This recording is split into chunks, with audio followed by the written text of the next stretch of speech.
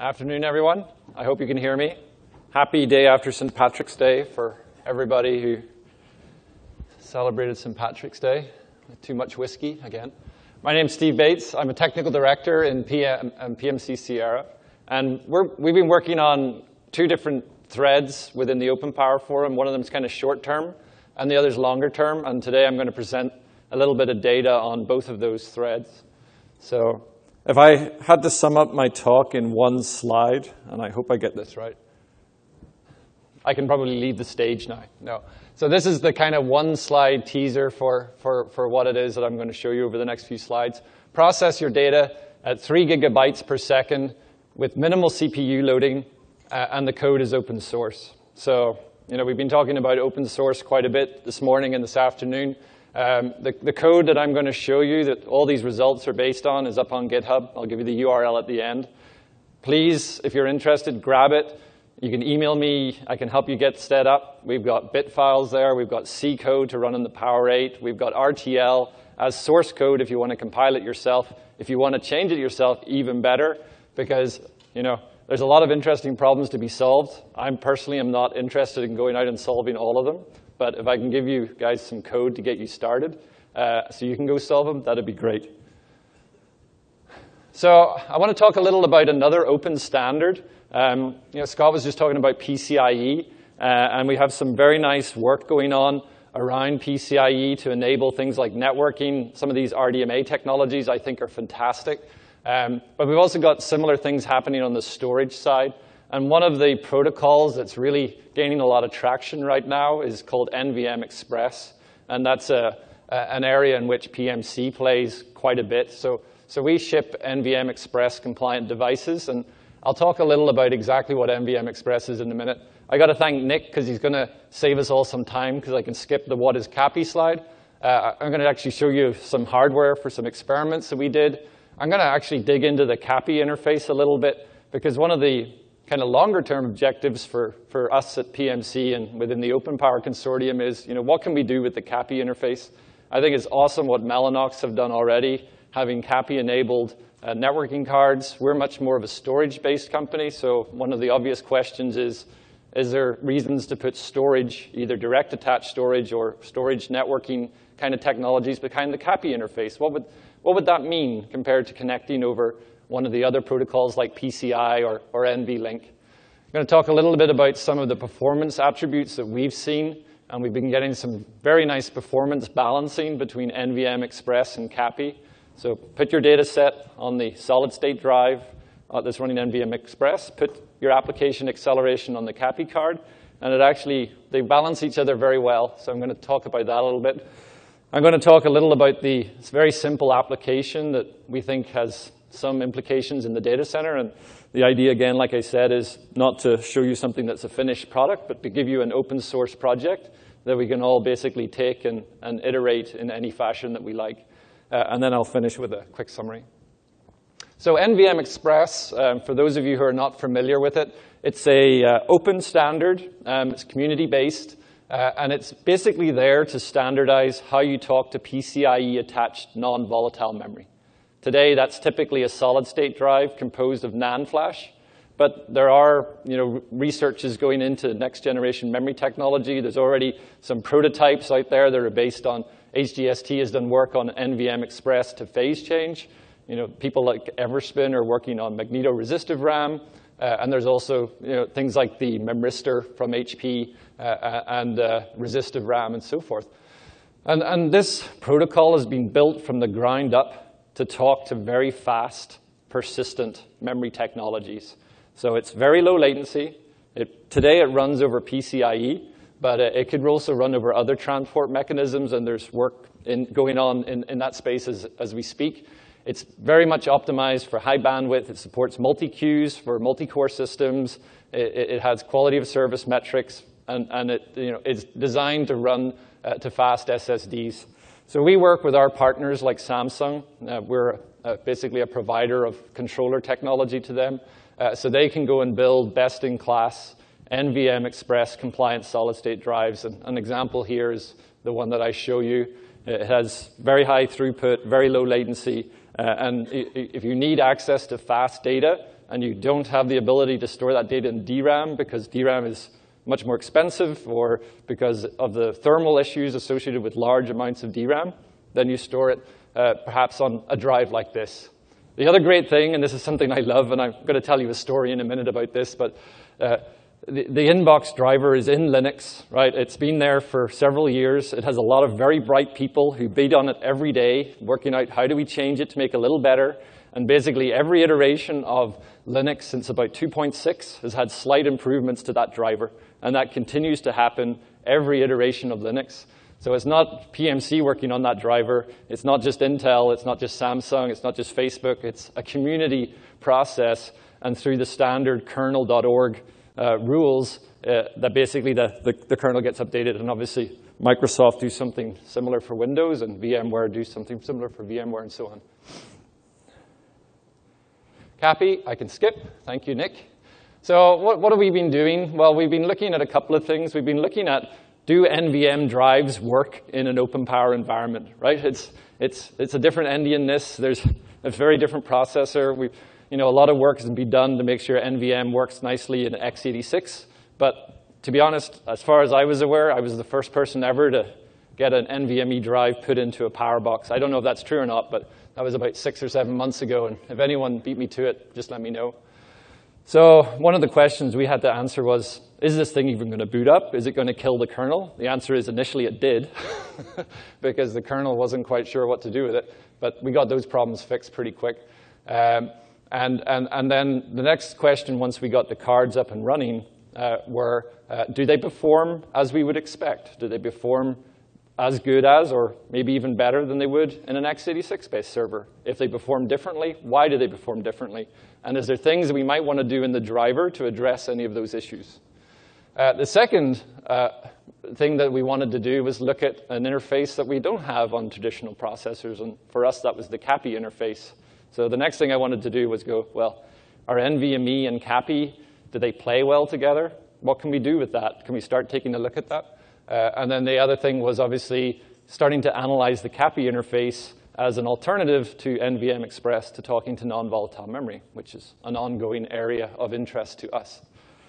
So we got IBM very kindly lent us one of their 822s. For those of you who care, obviously we're running Ubuntu. Thank you very much for the guys there for all their hard work on getting the kernel up. And for those of you who really care, we actually have the kernel ID that all these tests were run on, because that does make a difference, because the driver tends to change, right? So that tends to change performance. Thank you to the guys at Nalitech for one of the 385 CAPI cards, and we've worked together with them, and I'll talk about that in a second. And the results today are based on a Samsung drive. The demo that Nalitech are hosting is actually based on our own SSD, which is actually an NVRAM card, which is an interesting discussion in itself. And feel free to come chat to me if you want to talk about that a little later.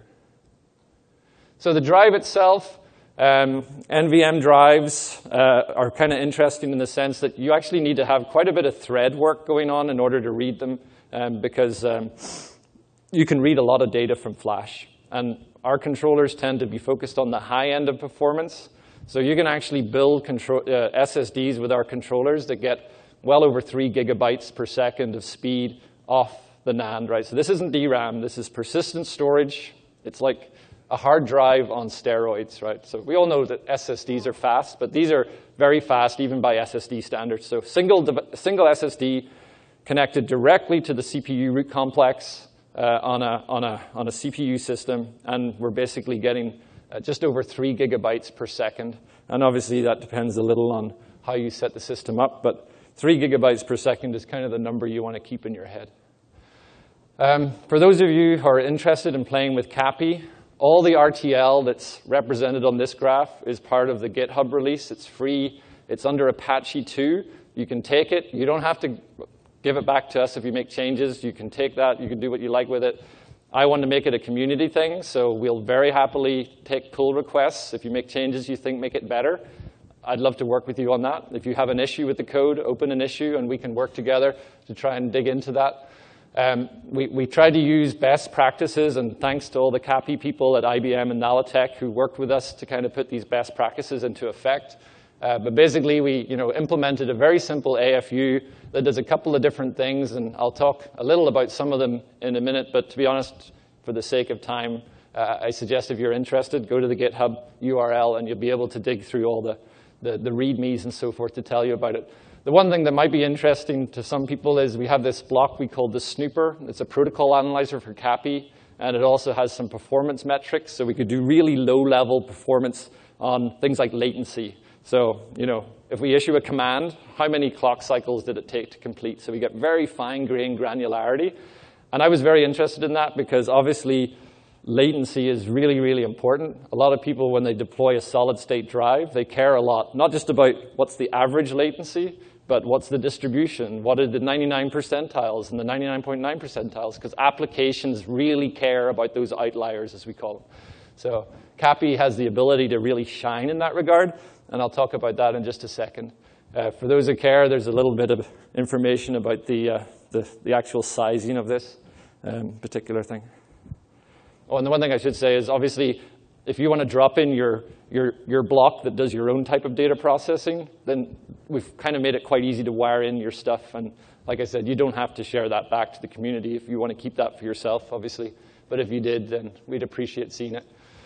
So this graph is probably a little hard to read through, and I'm not going to go into too much detail, but on the FPGA version of the CAPI interface, which is obviously different to the Mellanox one, right now in the FPGA version, there's certain limits on performance. Those are not hard limits. They're kind of just where we are right now. I expect they will change over time. And those limits are kind of shown as the horizontal lines. What we've done is we've actually built the AFU, and based on certain parameters, we've basically shown that we can get to those limits. And like I said, this code is not a product. It's there as an experimental vehicle. And I do expect it will improve over time, hopefully with help from some of the people in the audience. Right, so the interesting thing, I guess, to see is that the AFU maxes out at around the 4 gigabytes per second. So this is where I'm saying there's a nice balance between NVM Express, which is doing about 3, and this is doing something that's kind of comparable. Okay. This graph is also probably a little hard to read, but this is actually a density function of latency. And the one thing you want to take away from this is the steeper the graph, the better, because it means that I have a very tight distribution on latency. Basically, we went and measured latency over quite long periods of time on CAPI, and one of the really nice things about it is pretty much every command completes in roughly the same time, which means I have a very tight distribution. And again, for solid-state drives and for flash-based storage, that's really, really important. Right, so very nice attribute, and it looks like that's something that's going to be very useful in the future. And like I said, there's all the code for you guys to do these measurements yourself is there. But if you have some questions, grab me later and we can chat. So we built a very simple application. What we did is we generated 64 gigabytes of random data, which probably took longer than any other part of the entire test.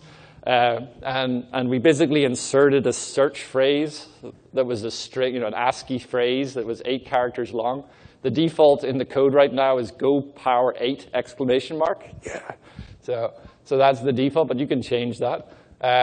And then what we did is we put that data on a hard drive, we put it on a SAS SSD, and we put it on an NVM Express SSD. And then basically the code that we run on the complex on the processor, the C code, goes to that file, uses standard file semantics to grab it. So it's just opens, reads, and writes. Reads the data using multi-threads, so we use pthreads, all standard POSIX stuff. And then we basically integrated with the PSL library to push that data using the CAPI semantics down to the AFU, where there's some RTL that basically just looks through the data as it streams along. And every time it finds the string, it increments a counter. And then at the very end, we count how many there is, right? So a very simple application, but you can see that that ties very closely to string matching, right, which is something that certain graph algorithms that need. Obviously, this could be applied to images and image filtering, a very, very important topic in the data center right now. So our example is somewhat trivial, but it's quite easy to start extending that into something that might be more interesting. And I think the key result is that we obviously got very, very, very good performance on the NVMe SSD. And I don't have time to go into it today, but we also measured how hard was the processor working while this is all running. And it was basically like under half a hardware thread. So we're doing a lot of processing And we're doing it off a persistent block-based storage media, but we're basically freeing the Power8 to go do stuff that it can make more money on. So I think the idea is partition the problem, do something over here, and make sure that those CPU cycles are doing something that makes a lot of sense for them. So that's kind of everything I have. I think our initial take on this is that NVM Express is working inside OpenPOWER Systems. That in and of itself is great for PMC because we really like NVM Express, and we obviously sell products in that space. But also what's more interesting as we go to the future is that we can combine it with CAPI, and we have a very nice balance between the power of the NVMe to store and pull data and the power of CAPI technology, whether it's through RTL or whether it's through OpenCL or something else to manipulate that data. And then with things like the products from Mellanox, there's also pushing that data perhaps to somewhere else to get manipulated in another way in another part of the system. So the URL is there, and like I said, we'd be very happy if people picked it up and ran with it and gave us some feedback. So that's it. Thank you very much.